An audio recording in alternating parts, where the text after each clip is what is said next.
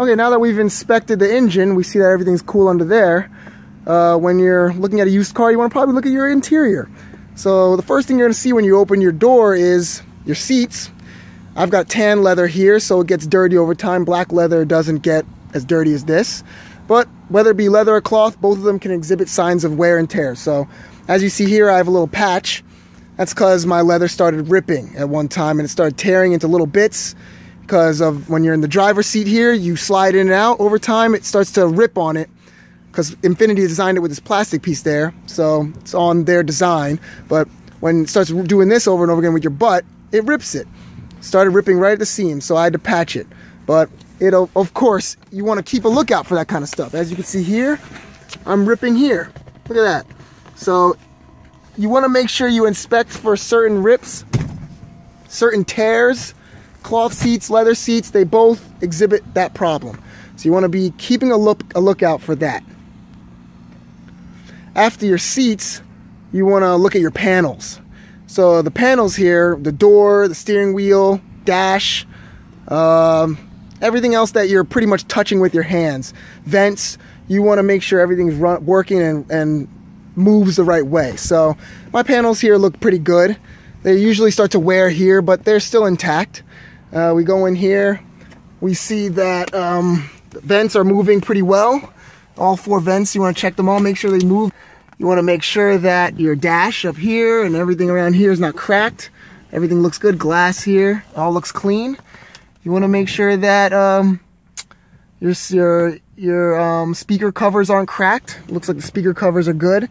Your steering wheel too, yeah. Make sure most of them are upholstered now with they're stitched. Make sure the stitch isn't ripping and it's all nasty. I mean, they have, yeah. Make sure that looks really good. I've got some tear in there, but that's, you know, sun damage happens over time. Now I want to check my roof. I'm going to check my roof cloth. Both roofs are made up of cloth, so you want to make sure you're not seeing any tears in the roof. Everything looks clean to me up there, going around. I'm not seeing anything excessively ripped. Everything looks pretty clean in here. Maybe a little dirty. Every interior is going to be a little dirty, but that looks pretty clean to me. Most cars of today are chock full of electronics.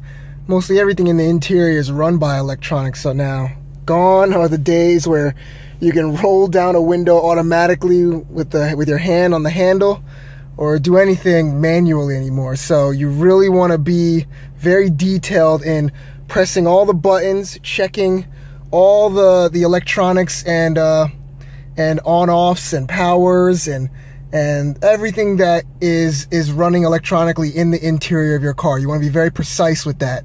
So make sure you do that while you're examining the interior of your car. Now I'm going to check my windows and door locks. By that point you'll have the key to the car. Check your passenger window. If they're automatic windows down, they should go down and back up on their own.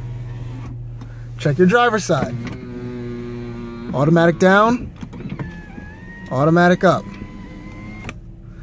Good. Okay, that's good. You want to check your locks. Make sure your locks work. So if you're a big music person, you want to make sure your CD player, auxiliary port, make sure they work. Bring an iPod with you or an MP3 player. Test your sound system. I'm a big music person, so because I take long trips, I need my music to be working efficiently. So I have my speakers, I turned them on when I got this car. I raised the volume up real loud just to make sure it sounds good and it doesn't sound like panels are shaking. Now, over time, panels did start shaking in this car, and that's why you see tennis balls all over the place in here, because it actually stops my panels from shaking. It's a little fix I did, and it works pretty well. I'm also going to check the sunroof, see to make sure that that goes back and forth. It goes up, there we go, and you want to make sure you play with it and see it goes back. Awesome, does that too. So make sure that sunroof is working if you do have that option in your car. Another thing to look out for in the interior when searching for your car within the electronics category is your heating and air conditioning system. So I mean, if you turn your heat on and just make the fans blow, you should be getting the heat off the engine as long as your car is warmed up. So of course, make sure your car is warmed up before you do test these two systems, because that's the only way you're really going to know for sure. So make sure your car is warmed up. turn on the air, make sure you're getting hot air off of it.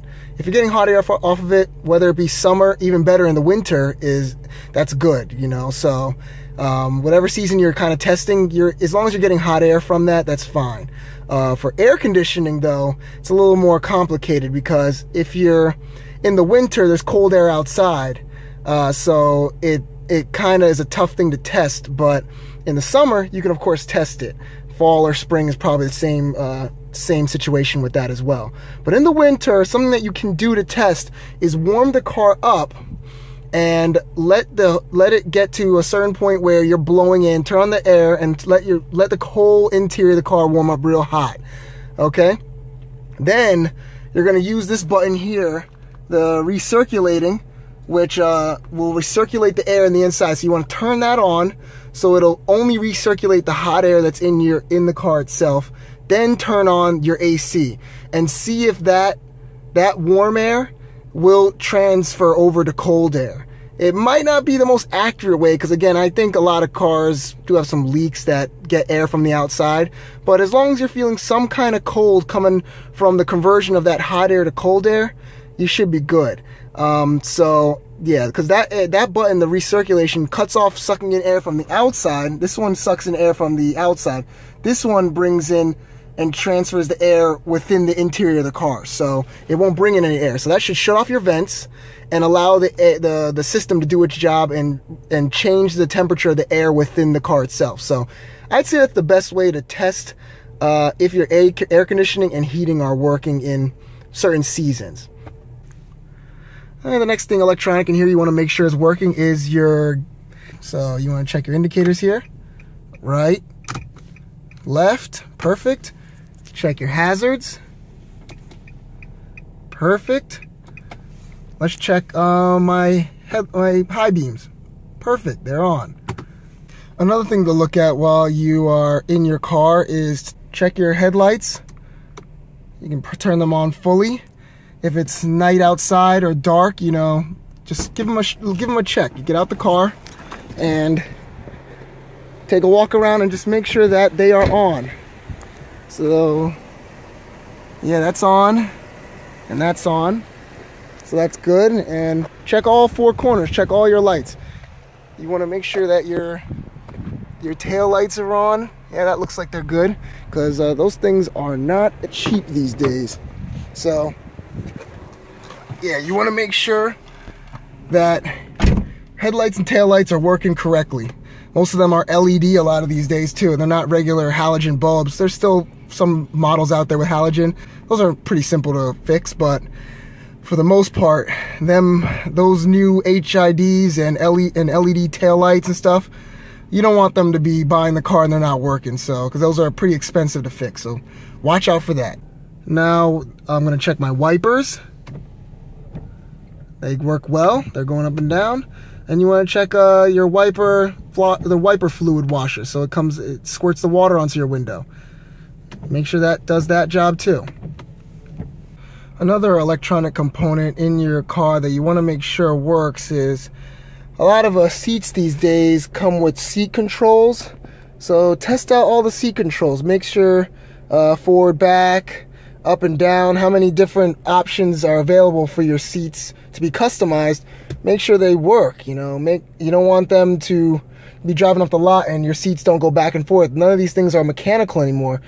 They're all run electronically through switches. So you want to make sure your controls for your seats and seat warmers and everything are working fine as well. So keep an eye on that.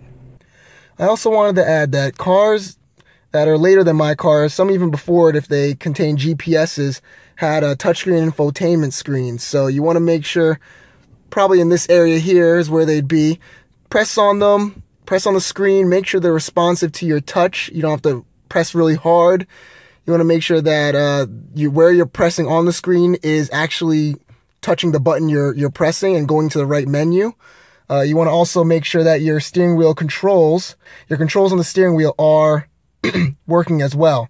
You want them to be able to, if you want to use your volume controls, some have Bluetooth, your cruise controls. Make sure when you're doing your test drive or when you're actually testing your stereo system, the volume controls actually work on the steering wheel and are responding to what you're pressing through the head unit. So check that as well. Just keep an eye on that because you don't want to be having a headache with electronics down the line with your infotainment. Lastly, in the interior here, you want to make sure you're not smelling any odd scents or anything. You don't want your car to be giving off a scent you're not pleased with. Could be cigarette smoke, could be mold, something fishy, something weird. You don't want to be smelling anything that's out of the ordinary in your car. It should honestly just smell like straight up new car scent. It should be smelling like clean air, fresh air, or air freshener. Of course, that you usually install those things in the car so that it covers up the scent of the car while you're selling it to make it more appealing. But you should not be smelling anything odd. If you are smelling anything that's out of the ordinary, that's a red flag right there. We're going to move on to the exterior, which is the next step. Exterior of the car, the main concern is body quality. The body of the car. You can just inspect that by looking around very closely. Do a walk around of the car. Look at all the panels. Look at everything. Look and see if there's scratches. Look if you see dings. Check the taillights. Check everything. Make sure it looks clean to you. You'd have already checked the Carfax or auto check, and by that you would know that it's not been in any accidents, but it should look clean to you. From top to bottom, you should feel really excited and good walking around your car and how nice it looks. So do a little walk around first, inspect it, and everything should look okay. So after you've done a walk around and you inspected, you might have seen some dents and dings. Most cars come with dents and dings if they're used because they've been all around. So you're gonna have shopping carts hitting them, parking next to people in their door, they open the door and they bang into your door. You know, those kind of things happen. They're part of the life of a car. It's tough to avoid them. So you're gonna have some dings and dents, just as long as they're not the type of dings and dents that bother you.